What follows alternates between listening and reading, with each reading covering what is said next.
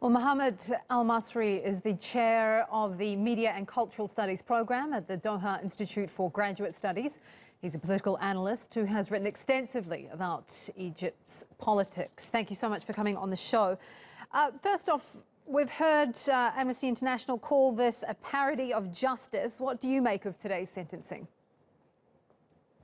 Well, I think, first of all, we should note that this is not the first mass death sentence in Egypt. There is precedent. There have been several mass death sentences.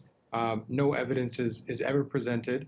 So these are sham trials. These are sham sentences. So I think today's verdicts are really just the continuation and fulfillment of longstanding judicial practice and policy in Egypt. There is no independent judiciary in Egypt. The judiciary is in effect a part of the executive branch. The judiciary considers it legal, perfectly legal, for the police and military to carry out crimes, including mass murder. They killed more than 900 people on a single day in August of 2013, but they consider it illegal to protest against the military dictatorship. So this is a sham in every sense of the word. There is consensus in the human rights community about this, and also in the scholarly community. Let's talk about this at a more sort of macro level. Is this a bid by Sisi to eradicate the Muslim Brotherhood? And if so, do you expect that we will see more trials like this during Sisi's rule?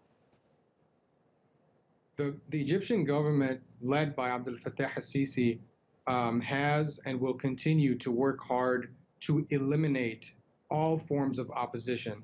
That starts with the Muslim Brotherhood, but it doesn't end with the Muslim Brotherhood. We've also seen civil society, secular and liberal groups repressed in the Sisi era. So unfortunately, I think we can expect for more of this. But the government, unfortunately, has been rather successful. They've been able to eliminate pretty much all of the serious opposition in Egypt. They've shut down opposition media. They've jailed more than 60,000 people. They've killed thousands of people in the streets. They've carried out these mass death sentences. So there really isn't much opposition left. So,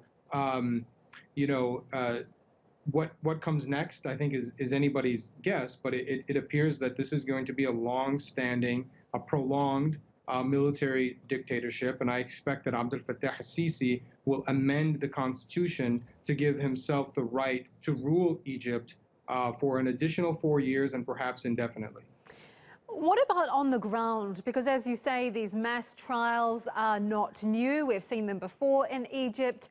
As you say, thousands of people have been incarcerated who oppose the government. But on the ground, how do you think, the everyday Egyptian, what they think of what they see going on when we're broadcasting trials like this and sentencings like this? Well, Egypt is a split society. It's been a split society for many years. Abdel Fattah al-Sisi has a strong base of support. We don't know exactly what the numbers are because they don't allow opinion polling in Egypt. But if I had to guess based on prior polls, I would say that it's in the neighborhood of 30 or 35%. But there's a large opposition to Sisi. I would say probably the majority of Egyptians oppose Abdel Fattah al-Sisi if we could do an honest, fair, scientific opinion poll. But many Egyptians right now simply don't have time or energy for politics. They're busy trying to put food on the table. There's been a tremendous increase in inflation over the past few years. Subsidies have been pretty much eliminated. And it's very difficult for the average Egyptian just to make ends meet.